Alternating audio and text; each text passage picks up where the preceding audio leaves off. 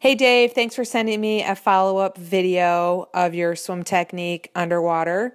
I think it's really important to send follow-ups because we want to know if what I suggested, if you're implementing what I suggested, and if it's making a difference. So the main thing in your first video was you didn't have much power behind your pull. You could see, especially swimming into the camera, that you didn't have really any elbow bend, which was telling me you didn't really have much of a high elbow catch or preceding your push, which make up the pull.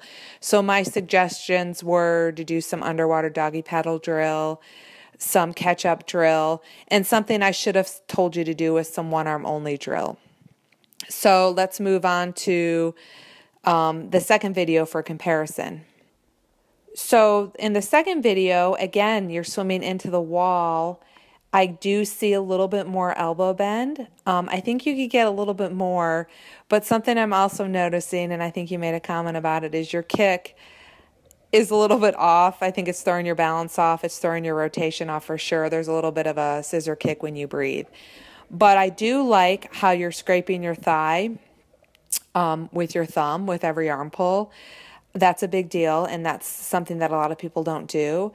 And I like how you are still pulling a little bit more center because you do have a little bit more elbow bend. What I'd like to see next is you with some paddles on.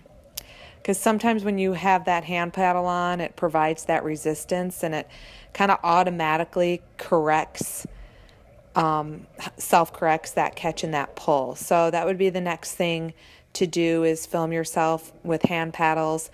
Also, it would actually really help is to film yourself doing the two drills I suggested, the catch-up drill and the head out of the water drill, as well as the one I want to add, the one arm only, one arm at your side, breathe to the side, that's not stroking.